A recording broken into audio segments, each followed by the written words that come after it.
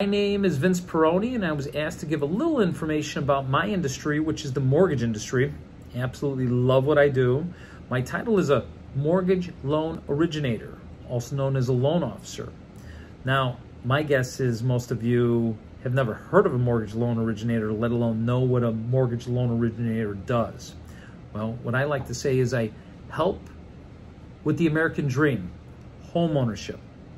I help people qualify to purchase a home. I help secure that financing.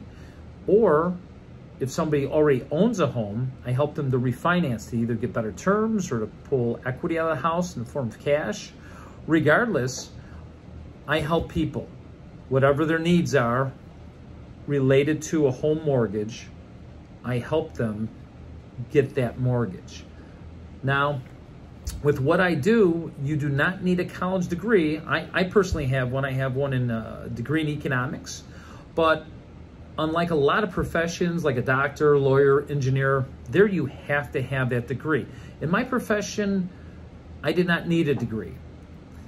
And what's great about that is you can work your way up in the industry. There are many different facets of the mortgage industry. There's loan administration people, closers, funders, underwriters, loan processors.